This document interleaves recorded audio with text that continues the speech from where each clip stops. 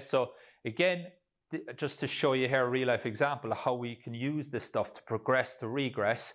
So if he's failing all the time with this one, then I'll just bring him back to the previous level of loading, give his brain an opportunity to be successful, and then build him back up again. But I think now I would probably do a superset where I do maybe 2-3 reps of that one and then do one of those. Okay, so maybe that's where he's going to be at with his rehab program when I send him away. Okay, so again, in sport, we have to be greedy, we have to be aggressive, but we want to help the patient be successful as well. Okay, so that's a nice example.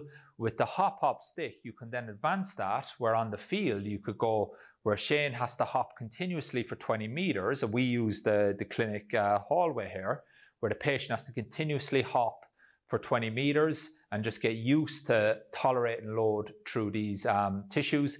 And then we can build up the intensity also so that they do it 70%, 80%, 90%. And usually by that high level, 80-90%, there's a lot of load going through the tissues. They're not sinking, they're co-contracting, they're using elastic energy.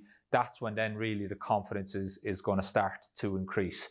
But in Shane's position here now, I'd give him 3 sets of no more than 6 reps of the hop and sticks.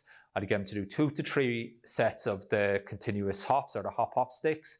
And then I'm really interested then in getting him back into the clinic, treating, looking at his KPIs, whatever they would have been, making sure that we haven't had any negative impacts from the nervous system in terms of his adductor squeeze. If we use the blood pressure cuff to get some KPIs for that, his hip range of motion, his adduction range of motion, whatever it is, we want to use the exercise, then we want to go back and use our KPIs again. Okay, so that's just an example of how we might use that. So we've got our hop stick, then we've got our continuous hops, and as always, then you just add in the hand drivers as and when you need them.